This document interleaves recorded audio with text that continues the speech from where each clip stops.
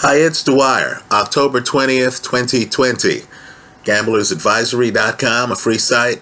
BettingAngle.us, a free site. Let's talk Teofimo Lopez versus Vasyl Lomachenko, post-fight. But first, remember, the opinion you should follow should be your own. Just consider this video to be a second opinion from a complete stranger online. Now first, before I get into the fight, in an effort to persuade boxing, to manipulate boxing, let me congratulate ESPN. I thought it was tremendous, simply tremendous, that a fight of this caliber, and it was high caliber, right? Teofimo Lopez, unbeaten. Lomachenko, viewed by many as the best in the sport pound for pound. To have a fight of this caliber outside of pay-per-view was simply tremendous. I tip my hat to Bob Arum. I tip my hat to the broadcasting team, Andre Ward and Timothy Bradley.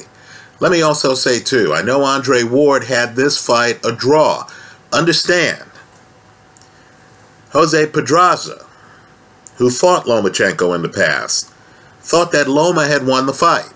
Lomachenko himself not only thought he won the fight, he was so upset with the scorecards that he stormed out of the ring, did not stick around for interviews in the ring. Just understand that elite fighters, Ward, Pedraza, Loma himself, saw a fight that was different than many other people saw. I thought the fight was interesting. Now let me just say, I lost on this fight, lost totally. My expectations going into the fight were reflected in the bet I was suggesting here online. I thought Lomachenko was going to win the fight. If I had one bet to make, it would have been Loma to win. I told subscribers here that the hedge would be Lopez by KO. I simply saw no way that Lopez was going to win by decision. Let's go one step further. I made the argument, and many of you disagreed with me. The pre-fight video is still up. All the videos are still up. The comments to that pre-fight video are still up. I made the point that if Lomachenko walked down Teofimo Lopez, if he got in the pocket and kept going, if he forced Lopez onto his back foot, it was my belief that Lopez was going to fall apart. That Lopez is great on his front foot. That Lopez is a counterpuncher who needs space to operate. That Lopez is bad, well, not bad, but not as good on his on his back foot as he is on his front foot. And that Loma was a master deep in the pocket. Now, I thought Lopez won the fight. My scorecard was 7-5. Right? I'll just say this. If you're going to drive your car across town, you need to get it out of the driveway. I believe that Lomachenko had the wrong strategy here. Gave the fight away. I was watching the early parts of the fight. Loma was asleep at the wheel. The car was still in the driveway. He was spending his time backing up, right? He should have known, just looking at the scorecards in the Huey Fury-Joseph Parker fight, that if you're not throwing punches, the Oscar De La Hoya-Pernell Whitaker fight for an older generation, if you're not throwing punches, if you're relying on the judges seeing your great defense, then you're risking it all, right? A judge is going to see an active fighter against an inactive fighter. Maybe the inactive fighter has a lot of great footwork, is making you miss, right? The problem is the judges aren't seeing you land punches. Loma is not only backing up too much in the first 6 rounds, right? Loma's hardly throwing punches He's not backing up and punishing Teofimo for collapsing the pocket. He's just backing up and circling. Right? Of the first 6 rounds, I believe I gave Loma 1 round. Right? I can tell you, as I was watching the fight, right, there reached a point in maybe the 9th round where I thought, you know, Loma's going to have to get knockdowns to win this fight. Right? Lopez, if he just stays upright, if the rounds are slow rounds, in other words, you look at the round, you might think that Loma won the round, but it's 60-40. Not 80-20 like the early rounds were, where Teofimo's doing all the work. Then I thought that Lopez was going to win. Right? Now, what I want viewers to understand is I still feel that Lopez on his back foot has holes. That Lopez on his back foot, if you collapse the pocket on him, if you don't give him the 18 to 24 inches that he needs to operate, right, you can drown him. The problem here is that the 9th round, right, and understand the way this fight goes is Loma doesn't really get cooking until the 8th, 9th, 10th, and 11th rounds. Right? The 9th round should have been the 3rd round. In other words, the way I saw the fight, given that Lopez doesn't have a lot of experience going the distance, given that Lomachenko is a great athlete who, in training, will submerge himself underwater for minutes. Right? This is a guy with extraordinary lung capacity. This is a guy with a history of fighting highly competitive fights. The Jorge Linares fight, where he gets knocked down. He wasn't knocked down here. He gets knocked down. The Jose Pedraza fight. The Nate Campbell fight.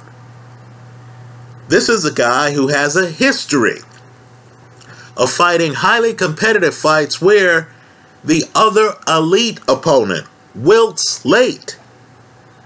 Right? Wilts in the 8th, 9th, 10th, 11th rounds. Let me also say, for those of you who don't think that Loma is great inside and doesn't have a great body attack, look at the Anthony Crawler fight.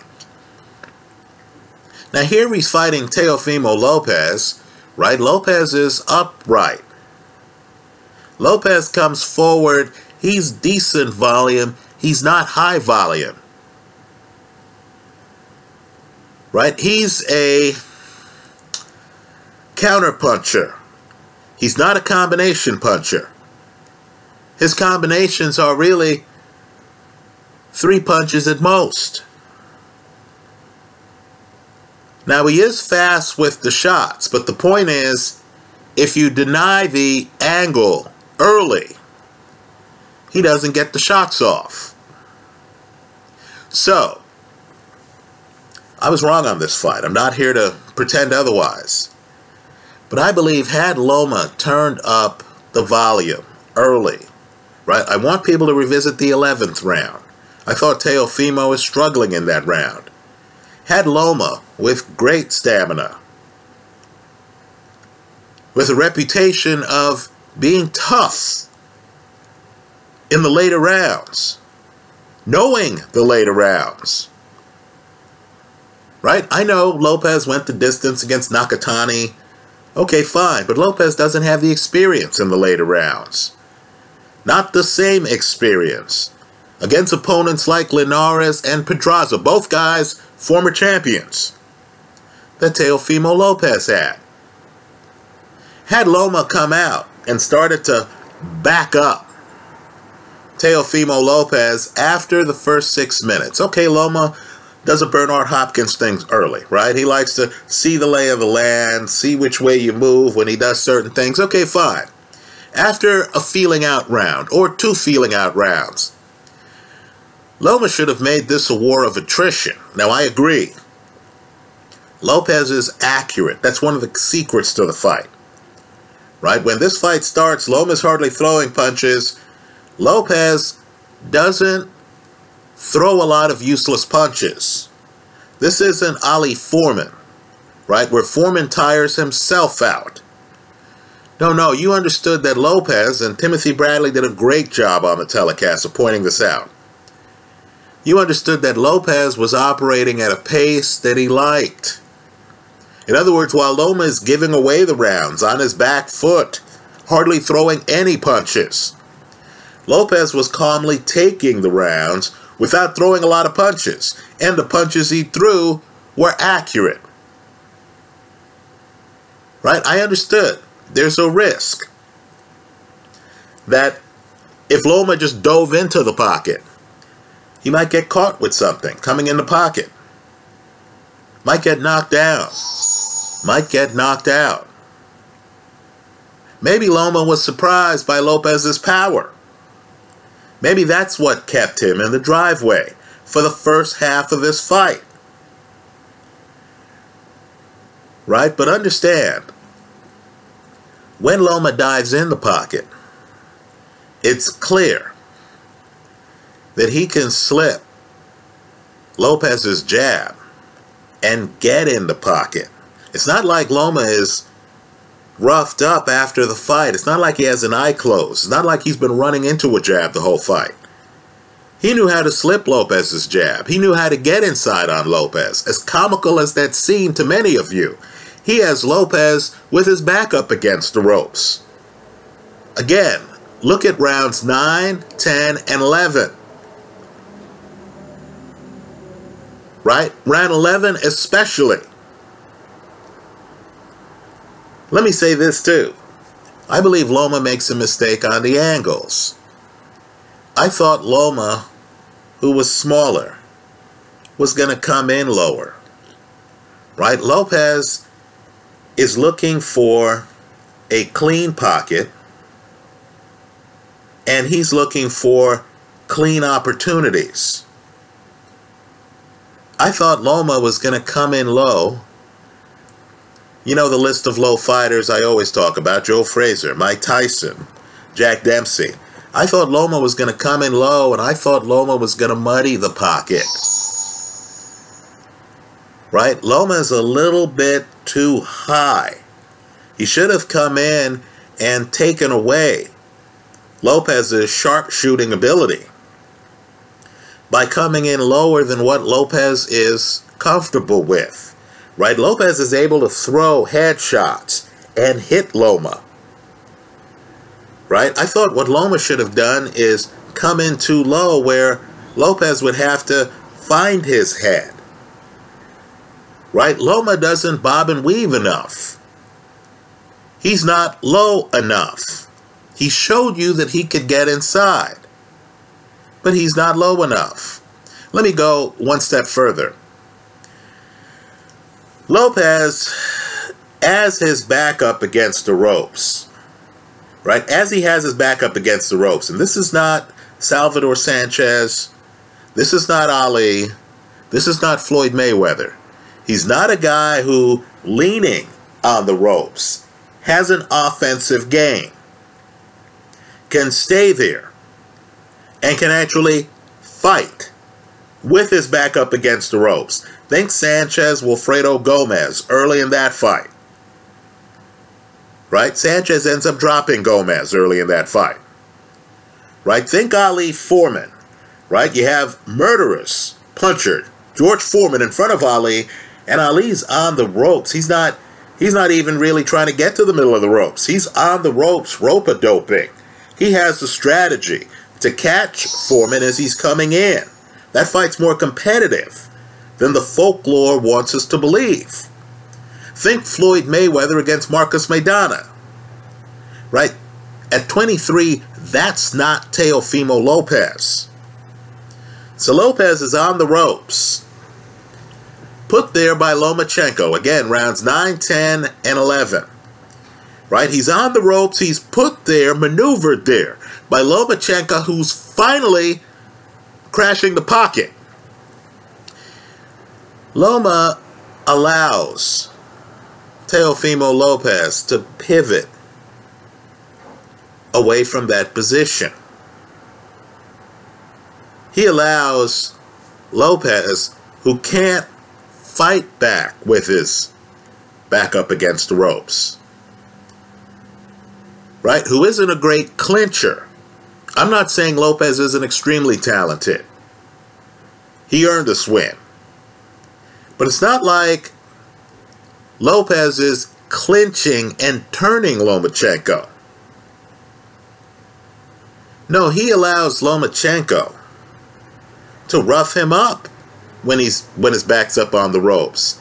His move is to slide out. Now here's where Loma needed to be more physical, and all of this shouldn't have happened in the 9th, 10th, and 11th rounds. Should have happened starting in the 3rd round. Right? Loma should have used forearms. Loma should have used whatever it took.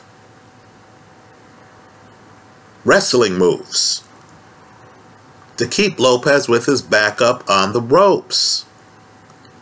Let's remember Floyd Mayweather's toughest fight from a scoring point of view, right? With the public. That's the Castillo fight. How does Castillo rough up Floyd Mayweather? He has Floyd up on the ropes. He's low. He's throwing punches to Floyd's body. He's not allowing Floyd to pivot to the middle of the ring to move away from him. Let's remember, HBO scorer Harold Letterman had Floyd losing that fight. That first Castillo fight so controversial they had to fight again. Right now, Mayweather, mid-career, picks up a new set of skills. So by the time he fights Ricky Hatton, and Ricky Hatton is doing roughhouse moves inside, Mayweather's ready. But he wasn't the first Castillo fight. Lopez, in his early 20s, wasn't ready for that here. The reason Lomachenko thinks he won the fight is because in the later rounds, Loma starts to do what he wants. Starts to get inside on demand. Starts to rough up Teofimo Lopez. Now Lopez catches him with uppercuts at times. That's a mistake by Loma. He should have come in with a low arm bar. Right? My point to you, though, is counterpunching Teofimo, right, wants a clean pocket. He wants you outside. He wants clear opportunities to read your movement. This fight should have been fought the way Timothy Bradley fought Devin Alexander. Right? The way Andre Ward fought Edison Miranda. Right? If Loma has the inside skills, and he does, and he's fighting a guy who stands a little bit more upright, who doesn't have a lot of experience against elite opposition late in a fight, then why didn't Loma push it early?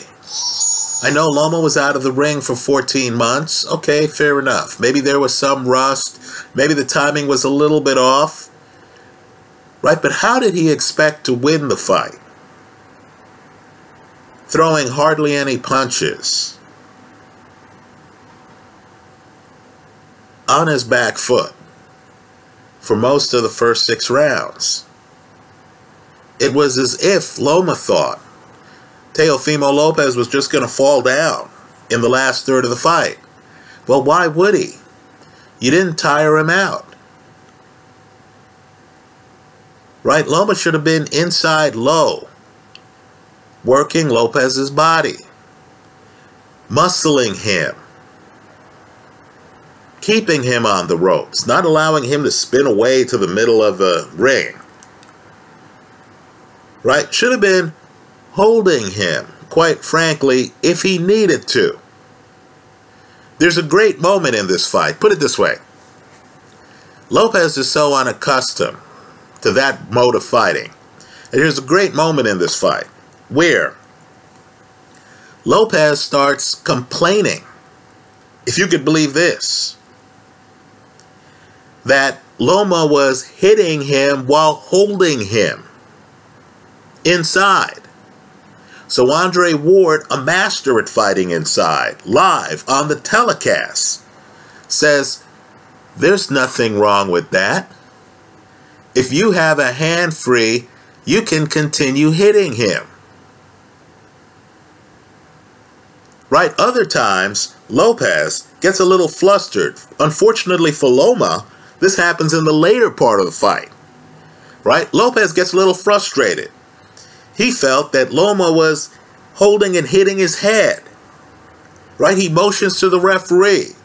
He's so unaccustomed to rough and tumble that he's complaining to the referee in a fight that he's winning handily at that stage. Right? Understand, Loma should have muddied the pocket early. He should have been hitting and holding early. Right? Think about another fight. Roberto Duran, Sugar Ray Leonard. Right? You remember Duran gets Ray Leonard over by the side of the ropes. Duran turns the fight into a scuffle. Right? He's deep on Ray Leonard. Why? He doesn't want Ray Leonard to extend his arms, to flash combinations, to show ring generalship, to be Ray Leonard. That's the fight Lomachenko doesn't start fighting until the later rounds. Now, I know many people disagree with me on this, and I know the math disagrees with me on this, but as I've said before, a round isn't a round. Right? If you lose the early rounds, I believe judges who should be scoring every round independently. What you do in round 2 is independent of what you did in round 1. The judges are supposed to turn in their cards after every round. There isn't supposed to be a carryover, but there is. So you can imagine, Loma comes in, he's the favorite. The takeover, Lopez is the underdog. You're a judge, right? First round is a Lopez round. The second round arguably is a Loma round. Then you get to rounds 3, 4. Those are both Lopez rounds. By the start of the 5th round, weren't you at home watching this fight on ESPN Plus? I'll give the plug here. Weren't you thinking, wow, this could be an upset unless this dynamic changes? Weren't you thinking that by the start of the 5th round? Folks, the 5th round goes to Lopez. The 6th round, I thought, goes to Lopez. Understand, if you're going to start slow, if you're going to bite his eye, give up some of the early rounds, by the end of the first half of the fight, you really need for it to be 4-2 against you or better. In other words, you can't allow yourself to be more than 2 rounds down at the halfway point of the fight. You understand that? Because if you're down 4-2, then the other guy only needs to win 1/3 of the remaining rounds. Right? If you're down 5-1, you're not 2 rounds down like you would be at 4-2. You're 4 rounds down. Your deficit gets exponential. So it's shocking.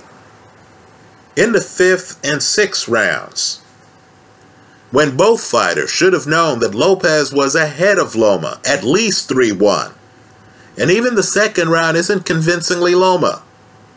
Right? Understand, both fighters going into the 5th round should have known that at a minimum, Lopez is up 2 rounds. And yet, in the 5th and 6th rounds, there is no urgency from Lomachenko. None. So as you can imagine, a judge, by the start of the 7th round, may have felt that he was seeing a one-sided fight.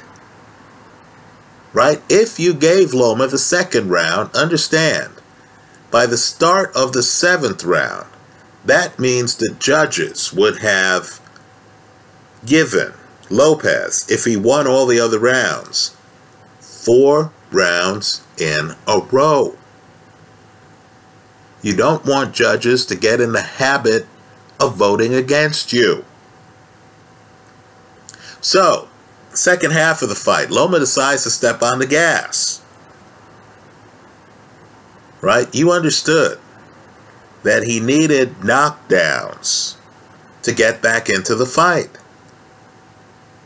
If he dominates the second half of the fight and wins 5 of the 6 rounds, the fight would be a draw.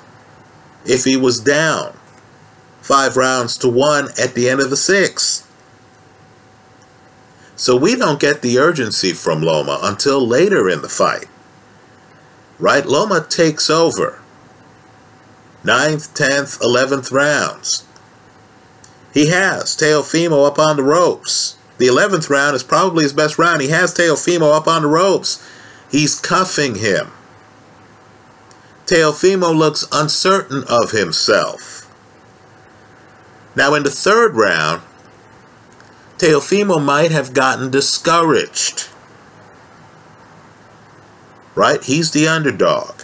This is his big moment. The favorite's here cuffing him around, forcing him onto a plan B. Right? Plan A is him pot-shotting you coming forward. Right? Loading up, trying to land a left hook, trying to land a straight right hand. Right? That's his plan A. You know that. If he's backing up and his back's up against the ropes, that's plan B or plan C or plan D. Had a young fighter in the 3rd round found himself on a plan B or plan C, might have been demoralizing. But when you're about to pick up several titles, when you have the fight won in the 11th round, if you can just make it to the end of the 12th, right? When you're that close to unification, right? Teofimo was going to go for it. He's not demoralized in the 11th round. He knows he's winning the fight by several rounds. So the timing is off here for Lomachenko. He's still Lomachenko. I didn't feel he was washed up. I know on the telecast they have pointed out that as Loma has gained weight, opponents are landing punches at a higher percentage. I would argue that Loma at this stage of his career is only fighting elite fighters. Right? Yes, the numbers are going to be dampened a bit. Why? Because he's fighting people like Linares and Pedraza. Right? That's what a talented opponent's going to do to you. I think Loma's still Loma. But if he's honest with himself, as he looks at the tape, if he feels like I do, that Lopez is a different person on his back foot, that Lopez at this age, and let me throw out another name that I feel we'll find this out about, Daniel Dubois, that Lopez at this age, when you watch his fights, there are 2 sets of Lopez's. Right? There's Lopez on his front foot. You saw that the first 6 rounds of this fight. Right? Accuracy, timing. On the telecast, they called him twitchy, hand speed, confidence. Right? He's charismatic. He looks confident. Right? The judges have to be impressed by his ring presence. He doesn't look meek and meager. He doesn't look ambivalent in the ring. But then there's the Lopez who, inside, is complaining about the smaller man, Lomachenko, hitting him with his free hand. Then there's the Lopez who gets backed up and starts getting hit flush in the face with some Lomachenko shots. Right? There's the Lopez who has to rely on some trick moves to get himself off the ropes. He can't clinch you, wait for the referee to separate you, and then move away to the middle of the ropes. He can't walk you into a jab as he's on his back foot backing up. You notice he's up against the ropes not by design, but because he can't handle Loma crashing the pocket later. Now, the reason it's important is we're trying to handicap not just this fight, but other fights. Right? Lopez against Gervonta Davis. A guy who likes to come on his front foot. Who has ring presence. Who has an extensive amateur pedigree. Who himself has been in big fights. Who has crossed the Atlantic. And who has already fought in Europe in a fight where he, other than his corner and his promotional team, had nobody in the stands and won that fight. You wonder what happens in that fight if Lopez is forced onto his back foot. Right? I don't see Davis giving away the first half of the fight. Right? Davis, of course, is a southpaw. You wonder what happens in that fight. Should it happen? Right? I noticed that while Lopez after this fight said, look, I can make 135, but maybe now is the time for me to think about 140. Right? You wonder what happens if he fights Josh Taylor. Right? Folks, the water's deep. Understand. Gervonta Davis unbeaten. Josh Taylor unbeaten. Just destroyed a guy in the first round by getting the guy backing up and by hitting him with wicked body shots. Right? You wonder what happens if a skilled opponent decides to collapse the pocket on Teofimo Lopez early and is aware, unlike Kami, of Lopez's left hook and the fact that Lopez is a counter puncher who's not high volume, who doesn't feel comfortable throwing long combinations. Let me say this too. I was looking at the later rounds and the lost opportunities all over the page here. Lopez starts dropping his hands, not by design. Right? I know he looks macho and I know he's, throwing swag all over the place. But I believe inside he's a little tired. Right? So you notice in the early rounds his hands are up. In the later rounds, which he's losing. Right? Let's be clear here. If this fight's just the last half of the fight, Lopez loses that fight. When you throw in the first half of the fight, he wins by at least a couple of rounds. Right? So understand, in the part of the fight where Lopez is losing, Lopez starts dropping his hands. Right? A Gervonta Davis, a Josh Taylor, they're going to try to make that happen earlier, not later. Right? If Loma was hoping that Lopez's stamina would fail him, he needed to force Lopez to work more in the first half of the fight, in the Rumble in the Jungle. You'll notice that there are times in that fight where Foreman stops throwing punches. So what does Ali do? Knowing that Foreman's younger than him, knowing that the last thing he wants is this younger lion to have his stamina. So Ali starts motioning to Foreman. Right? He wants the fight to continue. This is while he's over by the ropes. He's motioning to Foreman because he wants Foreman throwing punches. Here, Teofimo Lopez is allowed to cruise through the first 6 rounds without tiring himself out. Lomachenko isn't even crashing the pocket to force him to defend himself. That was a mistake. It cost Lomachenko the fight. He didn't have the timing right. He gave away too many of the early rounds. That's how I see it. Let me hear from you. I hope you leave your comments in the comment section of this video. Let me also make this argument. If these two fight again, right, because it's prize fighting, because this fight I'm sure is all over the press, right, because they might make these fighters a financial offer that they might not be able to turn down, right? It might be too rich. I'm guessing the next fight's not going to be outside of pay-per-view. If they fight again, I'm going to make the same recommendation, even though I lost. Don't get me wrong, I did not win the hedge. I thought Loma would win the fight. I'm going to make the same recommendation. Because I believe if Loma pushes it early, you're going to have a much more intense fight.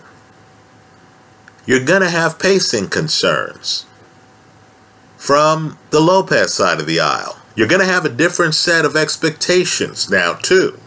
Right here, the line was clearly in Loma's favor. Now you're going to have a lot of people believing this takeover talk. Lopez is probably going to be the favorite.